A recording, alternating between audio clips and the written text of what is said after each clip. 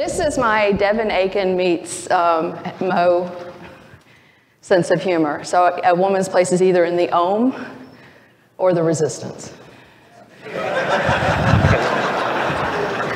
Wherever you are, Devin, love you.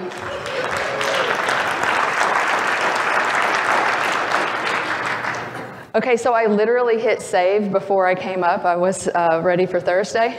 So thank you for showing up for a presentation I almost didn't show up for. The takeaway from this slide is that yes, I finally figured out how to send in my paperwork, and I have a number.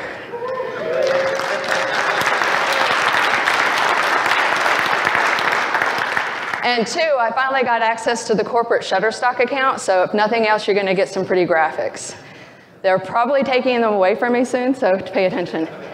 So, welcome to Wi-Fi Club, and of course, the first rule of Wi-Fi Club is it may not be well understood. I know that there have been a lot of really good blogs out there on WPA3, and at least one that completely missed the point, but some of them may have felt a little anemic, and there's a good reason for that.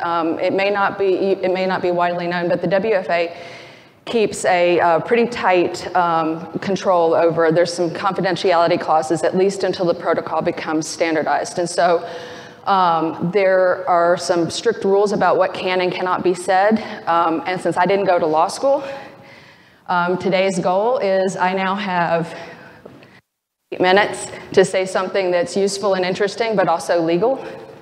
So first, talk about the perception, or the reality versus the perception of the reason behind the updates. The world lost its mind last year, and what I believe it was Fox or Guardian said that Wi-Fi has not been hit by an electromagnetic pulse. But a lot of the blogs, at least 50% of the ones that I saw, led with, well, of course, we have WPA3 on the heels of Wi-Fi being cracked. The reality is that Wi-Fi's ego got bruised a little bit, but it's not broken. The real reality is that this BlackBerry was cutting-edge technology when WPA2 got announced.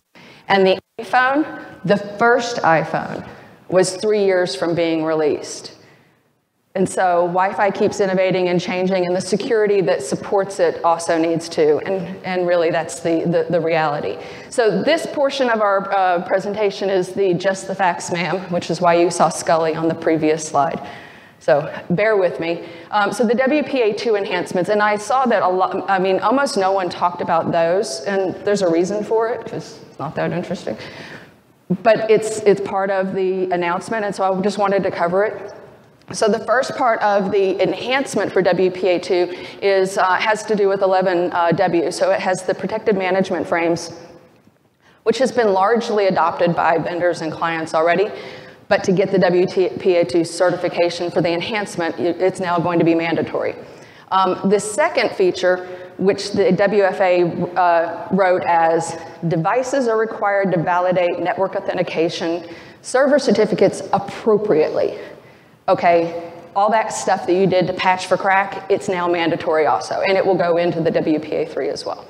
And the third one is that it's going to standardize the cryptographic suite. Now, it's still at 128 bits, but it's all standardized. Now, the good news for you, and I'm not going to speak for all vendors, but the good news is that most of them are probably already there. The certification's not out yet, but the chances are that they're probably already there for the enhancements. So for the features, let's talk first about SAE. So simultaneous authentication of equals has to do with protecting you against stupid passwords, right? And at least a couple of blogs have sort of described that this is going to protect you against dictionary attacks. This is not Webster's dictionary. This is a protection against a dictionary attack that was created using something like what this graphic says this is a web scraper, and the way these work is that a dictionary attack isn't going to Webster's dictionary, it's going to the Gregor dictionary, because I have scraped all of your social media and I have come up with the most likely versions of passwords that you would use. And there's a dictionary out there just for you, or one out there just for Keith. Well, and thank you for the segue, sir. Because the second bullet references OCHCO 123, and I said it's protecting you from dictionary attacks, but not from the US Secret Service. And this is a nod to Roman Seleznev, who is perhaps the world's best hacker in terms of credit card theft in the world. Not only is he the best at stealing credit cards, but he actually invented his own business model and later set up a marketplace on the dark web so that he was selling other people's stolen credit cards at a commission. So this guy is really smart, right? Only when they caught on to him, which was fairly early on, he had to keep changing identities. He kept using the same password for multiple accounts, OCHCO 123. So when the US Secret Service caught up to him on vacation, and we all take a laptop with us on vacation, we all take an encrypted laptop with us on vacation, all they had to do was put in OCHCO 123, and there were 127 million stolen credit cards, because you take that with you when you go to the Maldives, right? So it was pretty much over with for him. So no, SAE is not going to protect you against stupid, but it will protect you against things like what an actual dictionary attack is. So that's there, and that's all to the better, and it's a long time coming, and that's a great thing. OWE, opportunistic wireless encryption. And if you want to have a good time, go out. There's RFC 8110 that was written more than a few years ago, and it's probably going to be the basis for this.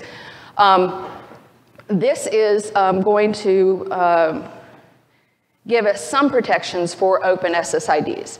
So as much as I got tired of hearing myself say, well, maybe a good thing can come out of crack, maybe we'll start paying attention to the honest-to-God real problems, like man-in-the-middle attacks. And spear phishing. I haven't seen that borne out, but I do still have hope. So the opportunistic, or OWE, is going to give us the ability to, instead of having an open SSID, having an SSID that a negotiation will happen between the access point and the client, and there'll be a Diffie-Hellman exchange, and so you'll actually have a key that's not exchanged by any humans, and therefore potentially much more secure. And then the last one is DPP. The idea behind this is to protect anything that's sort of a headless device, anything that's an IoT device that in the past we've had to rely on using a smartphone or the Passpoint. And so the methodology behind this, I can't really talk legally more about that, but I'm looking forward to it, coming back and saying some more about that. The idea is that this is going to be, now I forgot what my last point on that one is. IoT, oh, MDU and hospitality. I think there's real potential for this, not just the high-end integrated home market. So what's it all mean? Are you all going to have to do a forklift upgrade for any of this? Everything I've talked about up until now?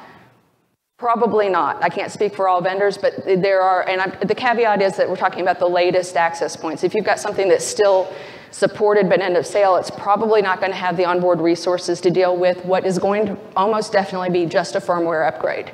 So all of those things are good news. Of course, there's a caveat. The 192-bit encryption. I'm going to explain the cute graphic in a second if I have 60 more seconds. This is the slide where I was going to talk about classical encryption versus the quantum encryption that's coming up that my husband told me was a bridge way too far. So if I had more than 10 minutes, I'd tell you more about classic encryption, Alice and Bob. But we're going to talk instead about Suite B. I told you I had Shutterstock. I didn't say they had anything that said for Suite B, but so it's my Suite B. So all of my Arrowhive people, that's my love for you.